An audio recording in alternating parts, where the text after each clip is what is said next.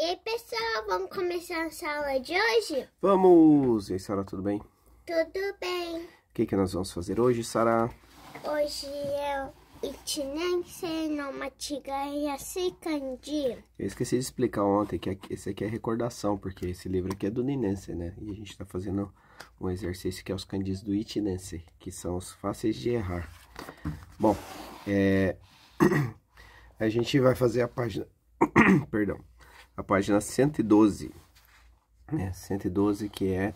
O exercício é... Leia pra gente, Sara, por favor. 四角に漢字を書きましょう。 Escrever no quadrado os kanjis. Bom, você que tem o livro aí, são só essas 6 frases que a gente vai fazer.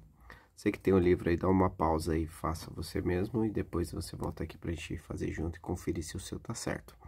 E você que não tem o livro, aguenta aí que nós vamos juntos aqui. Bom, vamos lá. Primeira frase, tente ler vocês aí em casa.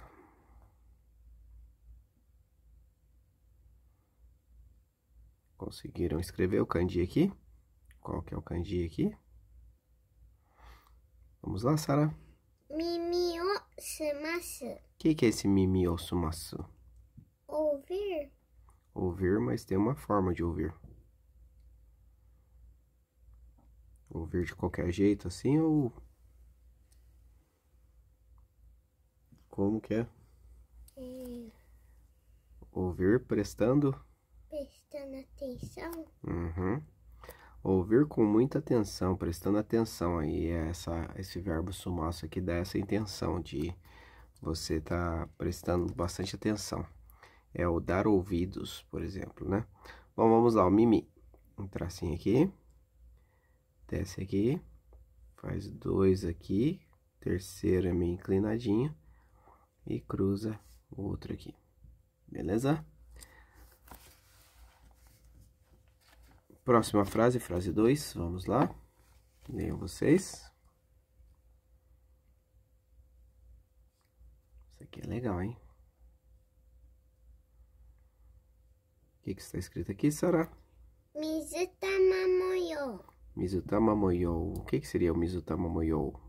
É estampa de bolinha. Estampa de bolinhas. Como é que é o mizu e como é que é o tama?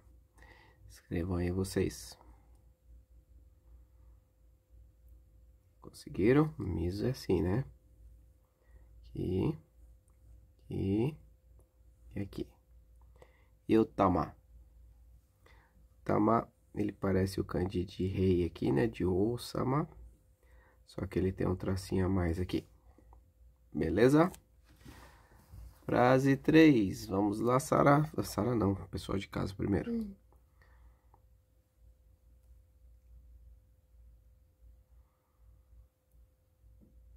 O que está escrito aqui, Sara?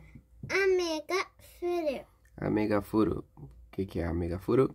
Chove. Chove. Então, amegafuru, chove. Como é que é o kanji de ame? Como é? Vocês sabem, hein? Conseguiram? Vamos lá. Tracinho aqui. Desce aqui primeiro. Faz esse aqui. Desce aqui no centro. 1, 2, 3, 4. Amegafuru. Frase 4. Vamos lá. Vamos ver a frase 4. O que está escrito aqui? Leiam vocês.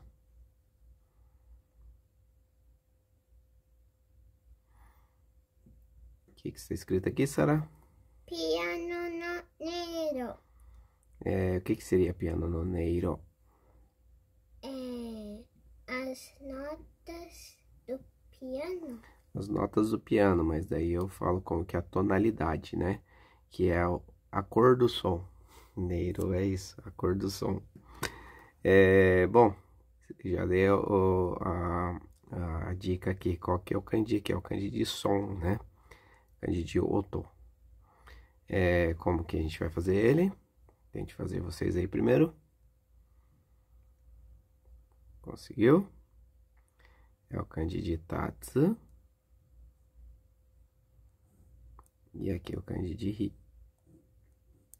Beleza? Próxima frase, vamos lá. Frase 5. Leiam vocês. Conseguiram ler? Vamos lá, Sara. 100円玉 O que é o 100 yen dama? é a moeda de 100. A moeda de 100 ienes, né? Como é que é o hyaku e como é que é o en? O tama apareceu de novo. É, já tava aqui, né? Dando a dica da Misa Tama, né? Bom, vamos lá. Hyaku. Assim, né? Faz aqui. Diagonal. E o ri aqui. É o 100 aqui, né? Ele simboliza a centena, né? O M. Aqui.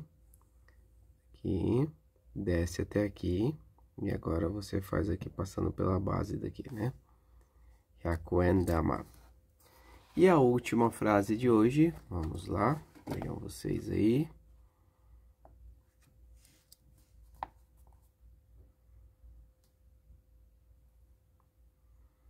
Conseguiram ler? Vamos lá, Sara. 犬小屋を作る Inu goya o tsukuru. O que é isso? Inu goya o tsukuru? Construir uma casinha de cachorro. Muito bem. A casinha de cachorro é o inu goya aqui, né? E o construir, fazer, né? É o tsukuru. É a barraca de cachorro. É a barraca de cachorro. Bom, vamos lá. Inu goya. Como é que o kanji de inu? Lembrei. Aqui é um oki. E aí vai mais um tracinho. Onde que é esse tracinho? É aqui em cima, aqui, né? E o go do goya? Como é que é, Sara? É o kanji de quê? De chisai. Chisai, muito bem. Faz aqui, esquerda, direita. E acabamos a nossa lição de hoje, página 112, que é a metade concluída. E amanhã a gente encerra a nossa semana aqui com a página, o exercício 4, beleza? Alguma pergunta, Sara? Não. Então, ficamos por aqui. Fiquem com Deus e até amanhã. Dá tchau, pessoal, Sara. Tchau, pessoal. Tchau. お疲れ様。お疲れ様です。